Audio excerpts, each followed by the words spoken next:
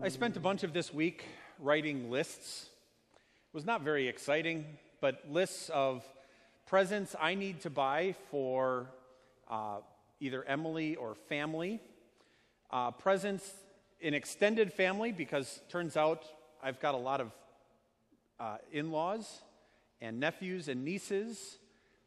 And so there was a long list of things I had to buy. There was a list then I started to make of all the things that I needed to get done, say, between now and Christmas, with a number of extra services. That list sort of added up. I was a little behind on worship planning, so there was a list of things that I needed to do with that. Friday night, Emily and I talked about another list of all the things that needed to be done between now and Thanksgiving, because we're having some friends over. So there were things that needed to get done, things that needed to get bought. There was a list of food that needed to be prepared. You look and say, the next month and a half is a lot of getting ready for stuff, isn't it? And you can think about the amount of time you're going to get ready for a relatively short amount of time to actually enjoy those things. I suppose that's what, though, this month and a half has a lot to do with, right? Getting ready, preparing for things that are coming up. And what's neat is just how well the church year fits into that. We've just spent the last 2-3 weeks talking about all the things that are going to happen when our Savior returns. Right? We've heard about the wonderful blessing we have of eternal life that's waiting for us, and the joy that we will have in being able to spend an eternity face to face with our God. And we've also heard the judgment that's also coming. The judgment for those who have rejected God and His Word and receiving the exact opposite of what we do. Instead of the joy of being in God's presence for an eternity, they will spend an eternity separated from God and His love. A situation so bad we called it hell. As we do that, and we hear those things, it helps us prepare for our Savior's return. And as we move forward into a new church year, into the season of Advent, that really becomes our focus now, of looking forward to celebrating our Savior taking on flesh and coming to earth in order to save us, but with our eyes also to the sky as we look forward to our Savior's return. When our salvation is finally complete, in the sense that now I will receive the ultimate joy and the ultimate goal of my salvation, that eternal life with my Savior. And so we heard today in all three of our lessons an encouragement for you and I to be ready, to be prepared, right? To keep watch, to know that our Savior is planning on coming again soon. And because we don't know exactly what day that will be, that each and every day as children of God, we are to be ready, to be prepared, to have the attitude that this may be the day my Savior returns, or my Savior takes me to my home in heaven. And as a result, I want to be ready, prepared. And it's the same thing we heard echoed in our second lesson this morning from the book of Revelation. Right? He tells us to keep ready, to keep watch. And in the very first verse, he says, these words are trustworthy and true. The Lord, the God of the spirits of the prophets, sent His angel to show His servants the things that must soon take place. He reminds us and encourages us that the words, all the things that John had just seen, these fantastic pictures that you read about in the book of Revelation, all of them are trustworthy and true, and they show the things that will take place. Which means for you and I, as we look through and read the book of Revelation, well, there may be plenty of things that cause us to scratch our head. There may be things that just these fantastical pictures that Jesus paints for John and for you and I. They're pictures that are meant to comfort us because they're things that are going to happen. We know they're trustworthy and true. And they're things that remind us that our Savior is coming again soon. And so we are to be prepared. he encourages us and reminds us that these things are going to happen, which means that the book of Revelation is relevant today. Because in it, our Savior is describing those things that will happen between now and when our Savior comes back. And that's really the whole comfort he gives us, isn't it? Because he repeats it twice. Behold, I am coming again soon. And he says, blessed then is he who keeps the words of prophecy in this book. Blessed are you and I as we take the time to read and study God's word. God says that he's going to bless the time that you and I spend opening up the pages of Scripture and reading again and again all about God's love for us, about our Savior and what he's done for us. Pondering how that message of the forgiveness of sins affects our life as children of God and the fruits of that faith and what it begins to look like in my life. Right? He says, as you ponder and as you read and study those things, you're going to be blessed by God because your faith is going to continue to grow. You're going to be strengthened. I hear those words, and they register logically up in my head. Right? Here is a promise from God that says, as I read and study and grow in God's word, I'm going to be blessed. It's simple. And yet for me, it's hard. I go back to those lists that I make each and every day, and I succumb and I look at those lists, and what I see are all the things that I need to do. And what happens often, more often than I would care to admit, is that those things on that list take priority then over the promise God has given me. And suddenly I hear that promise of God that says, I'm going to be blessed and prepared and ready for my Savior's return.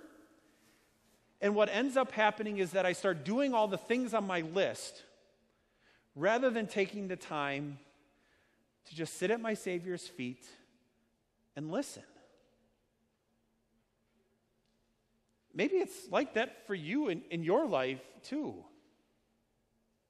where the busyness of life seems to take precedent and scream for all your time and attention rather than being able to carve out 15 minutes and say, I'm going to spend some time with my Savior.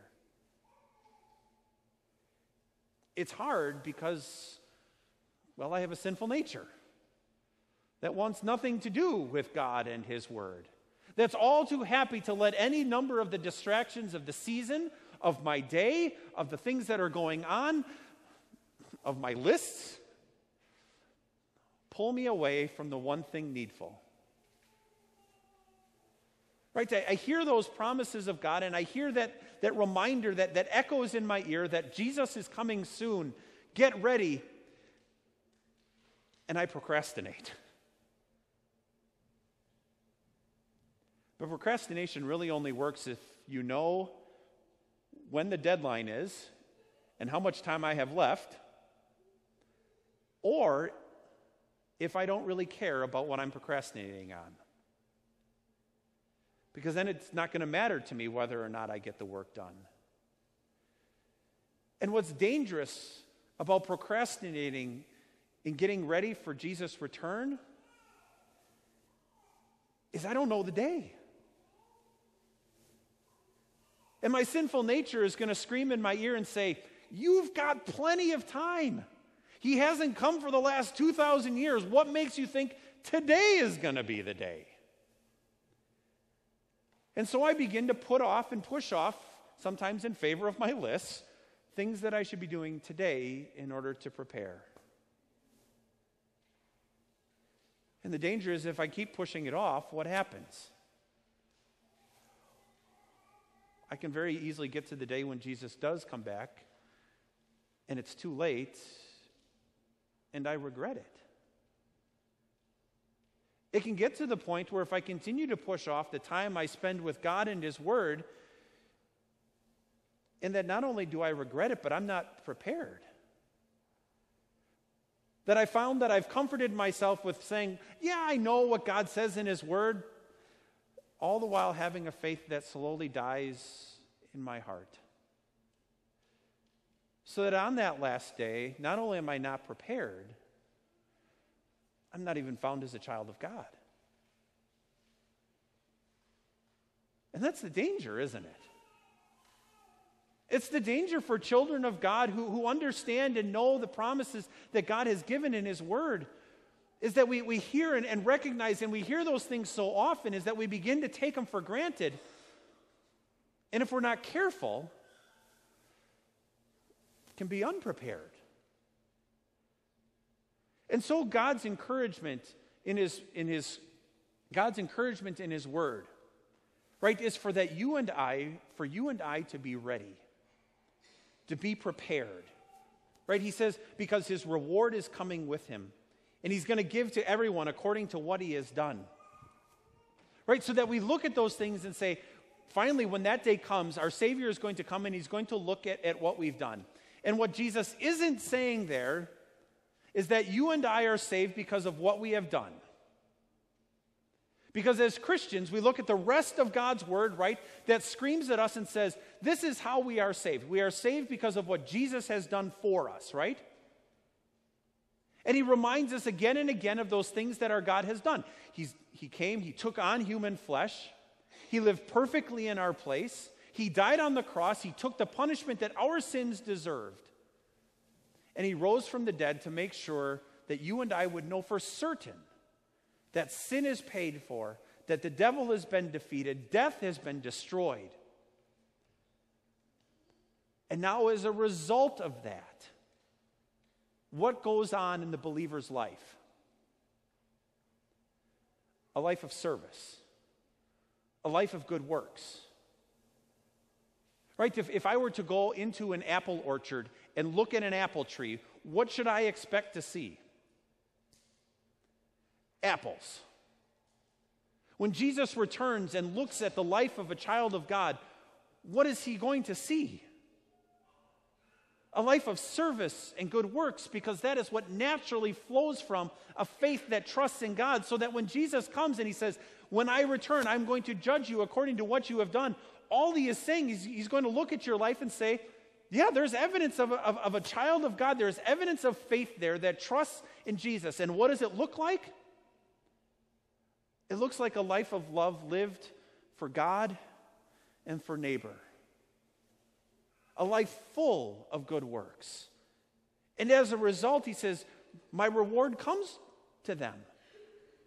Right? Jesus rewards a faith that trusts in him and the forgiveness that he brought with all the blessings that are ours because of what Jesus has done. Not just forgiveness, but now life eternal. And the flip side of that is true too, isn't it? That as he comes and he looks at the lives of people who have rejected God's word, who have ignored his pleas to be ready and to keep watch, right? He's going to see a life centered on themselves. A life that isn't filled with works that are pleasing to God, and as a result, give them what their sins deserve. Eternal separation from God and his love. It's no wonder then that our God comes to us and says, be ready. Be prepared. So the next question is, how do I do that? Right? Be in God's word. Read and study and take 10, 15 minutes or more a day to read and study and ponder on the things that God has revealed to you in his word. Be here at church for Bible class. Be here regularly in worship more often than you're not here. Because that's how God prepares us. Right? Have devotions at home with your spouse, with your family, with your kids. And as you begin to hear those things about how we prepare our hearts for our Savior, and you might think to yourself, I've never done that. I don't know how to do it. I don't know what to use. Guess what? That's why you pay me. You can ask me. That's my job. I'm here to equip you so that you can be prepared, that you can prepare your family, so that I can equip you to live a life of service to your God and to your neighbor. So that on that day, when Jesus comes back, you and your family are ready and waiting. Amen. And the peace of God, which goes beyond our understanding, will guard and will keep your hearts and minds in Christ Jesus.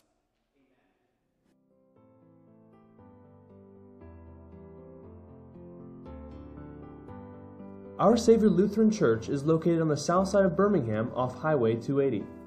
We are on Dunnet Valley Road, about 3/4 of a mile east of Treetop Family Adventure and Sports Blast.